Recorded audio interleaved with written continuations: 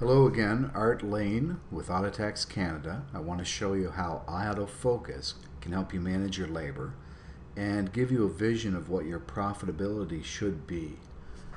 Here's how it works. I've got the John Dakota Honda Civic I've been working with.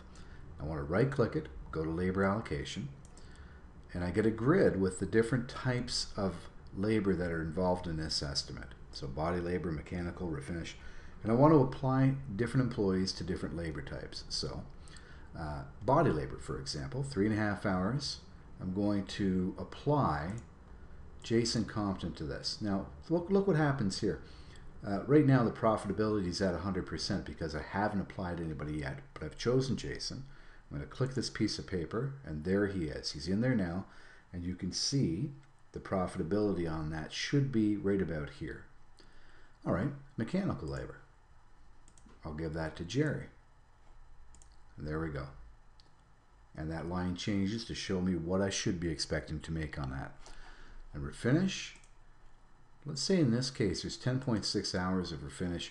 I'm going to give Robert 6 hours, let's say. But I'd like to give the rest of that to somebody else, maybe Tina.